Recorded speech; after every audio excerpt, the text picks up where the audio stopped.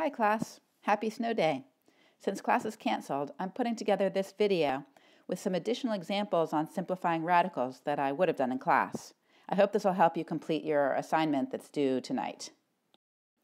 Let's start with this example, asking us to simplify the product of two radicals. I could simplify each radical separately and then multiply things together, but I think it'll save me trouble if I multiply first and then simplify. So I'm going to multiply these together. Since the product of two radicals is the radical of the product, assuming everything's positive, I can rewrite my expression as the square root of, 5 times 15, that's going to be 75. X times x cubed, that's x to the fourth, because when I multiply two expressions, I add the exponents. And y to the seventh times y cubed, that's going to be y to the 10th, since 7 plus 3 is 10. Now I want to simplify by pulling as much out of the square root sign as I can. If 75 were a perfect square, I could just take the square root of it, but since it's not, I'm going to factor it. So 75, that's 25 times 3, and 25 is 5 times 5, so I can write that as 5 squared times 3. Now I can write my square root, so that's 5 squared times 3 times x to the fourth times y to the 10th.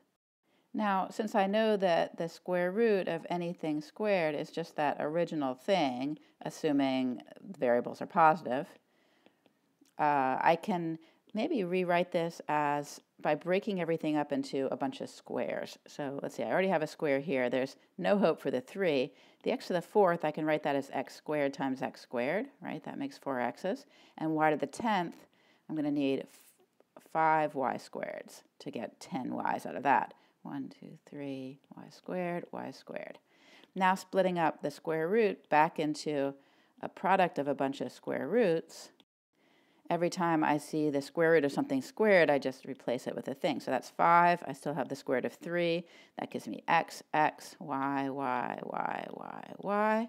And I can rewrite that as 5 square root of 3 times x squared y to the fifth. So that's one way to simplify this expression. Alternatively, I could complete this problem a little bit faster the following way. I could go ahead and break up my 5 squared times 3 times x to the fourth times y to the 10th. I'm going to break that up, go ahead and break that up as a product of square roots.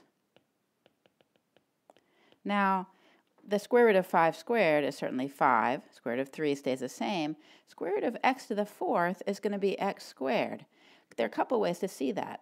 One way is the square root of x fourth, that's x to the fourth to the 1/2 power, since square roots are the same as half powers, and now I can multiply my exponents to get my x squared.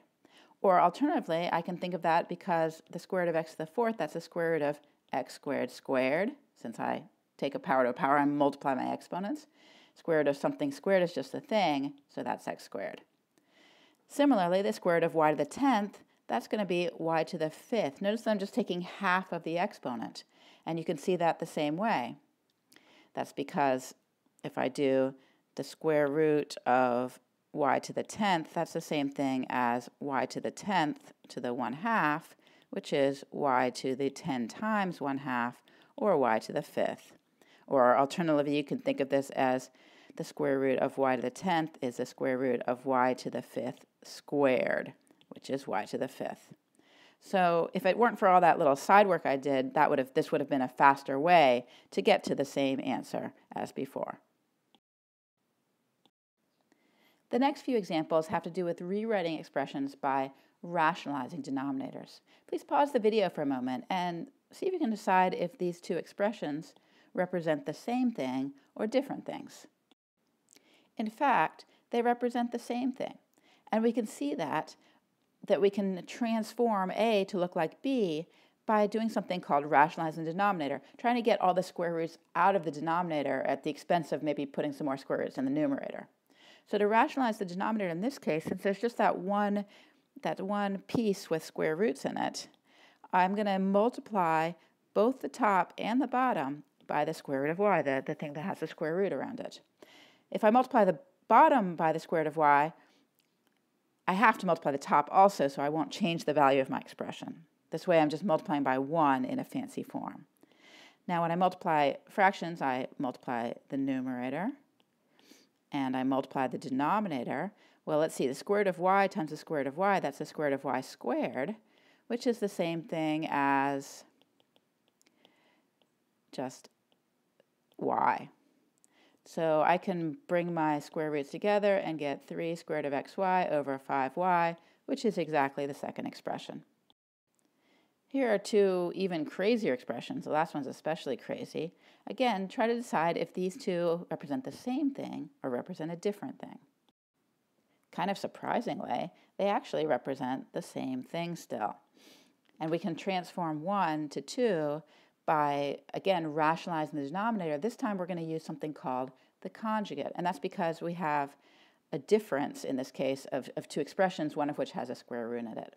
So when I have the difference of two expressions, one of which with a square root in it, I find the conjugate by taking the sum of those two expressions. If instead I had had the sum of two expressions, then the conjugate would be the difference. Okay, so I'm going to multiply the top and the bottom by this conjugate of the denominator. So let me move down here and rewrite with more space. Once again, I have to multiply the numerator and the denominator by the same thing so that I'm not changing the value of my expression. I'm just multiplying by 1 in a fancy form. Now let's look at what happens in the denominator first. I have to multiply 3 by 3, 3 by the square root of a, negative square root of a by 3, and negative square root of a by square root of a. So that's going to give me 3 times 3 is 9, plus 3 square root of a minus 3 square root of a minus square root of a squared. So in a moment, that'll simplify to, these things cancel, so that'll be 9 minus square root of a squared is a. Notice how I've gotten rid of the square roots of the denominator, which is why it's called rationalizing the denominator. We get rid of the I don't know, the irrational numbers, the radical signs. Okay, let's look at the numerator. So again, we're going to have 4 terms. This times this times that, b times 3, b times square root of a. That gives us 15a plus 5a square root of a plus 3b plus b square root of a. Now that's starting to look similar to this expression here. And in fact, we can see that it's exactly the same thing by turning our radicals into exponents. So let's see, we still have the 15a. This is the same thing as 5a times a to the 1/2. We've still got the 3b, and we've got b times a to the 1/2. And now, let's see, a times a to the 1/2 here, that's really, I can add my exponents. So that's going to be 5a to the 1 plus 1/2 is 3/2, 3b, b a to the 1/2, and that's exactly what I have in this expression, just in a slightly different order. So these really are the same. Kind of weird. Please pause the video and try your hand at rationalizing the denominator of this expression. Since we have a sum of two expressions in the denominator, we want to multiply the numerator and denominator by the conjugate of the denominator. So that's square root of a minus 1. Now, when we multiply out the numerator, we'll get 4 terms. Square root of a squared, let's see, minus the square root of a.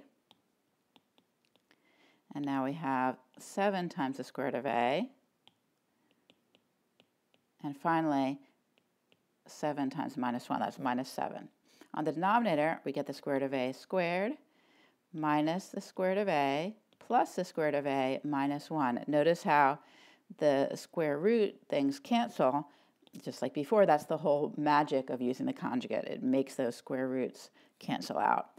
So now on the numerator, square root of a squared is a, minus the square root of a plus 7 square root of a, that's a net of 6 square root of a's, minus 7. And then on the denominator, we have a minus 1. We've gotten rid of the square roots on the denominator, rationalize the denominator. I'm happy leaving the square root in the numerator, but if you want to, you can change it to an exponent instead. It's really up to you. That's all the examples I have today. I hope you enjoy the snow, which hasn't started yet for me. And please do spend some time to finish your ALEKS objective if you haven't done it already. Goodbye.